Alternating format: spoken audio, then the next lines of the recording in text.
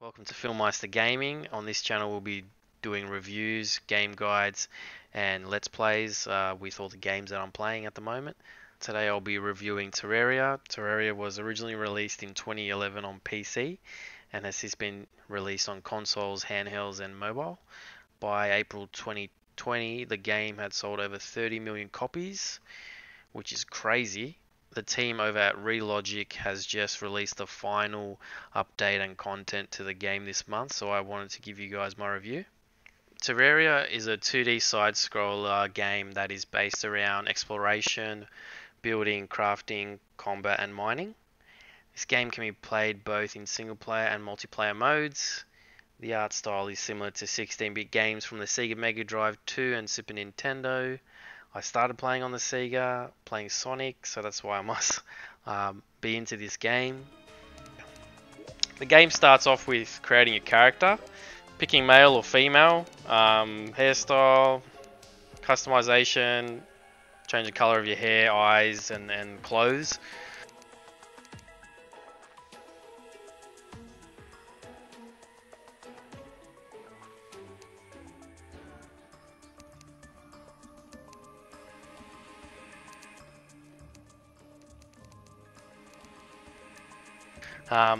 Then you choose what world you want to play in. So normally I play on a small world, as it doesn't take too long to get to the sides of the map, and also deep underground where you need to go down below to the Hellfire Zone. So yeah, this time I chose a small world when I tried a new one. I started playing this game in 2013, 2014. And I've got multiple characters and worlds. I picked it up again in 2017 playing multiplayer with my brother on a new world we created for multiplayer, and also made an expert world as well, which makes the bosses harder to kill as they have more health, but they drop better loot, so that's the trade-off.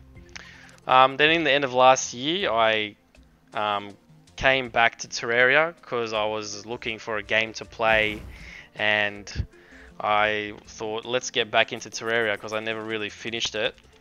This game has limitless playtime. You can get creative as you want.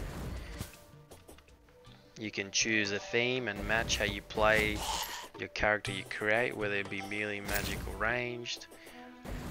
I've clocked around 167 hours into this game so far, and I reckon I'll eventually get to the 200 plus mark, as I haven't touched any of the new content yet.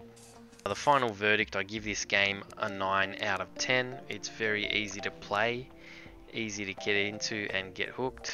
The crafting is really easy.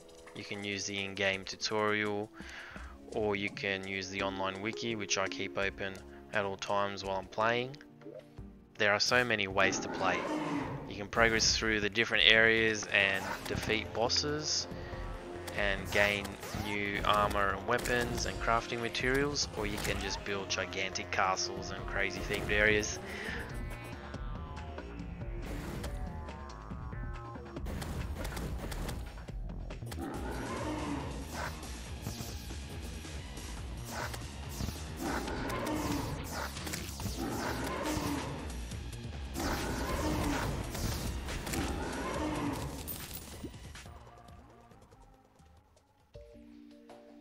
That's it from me, guys. PHILMYSTER Gaming, giving this game Terraria 9 out of 10.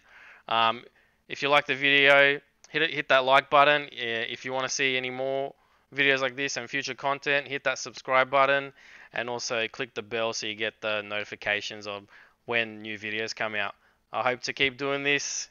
Let's stay creative. Let's keep each other entertained, and let's get into it, shall we? Boop.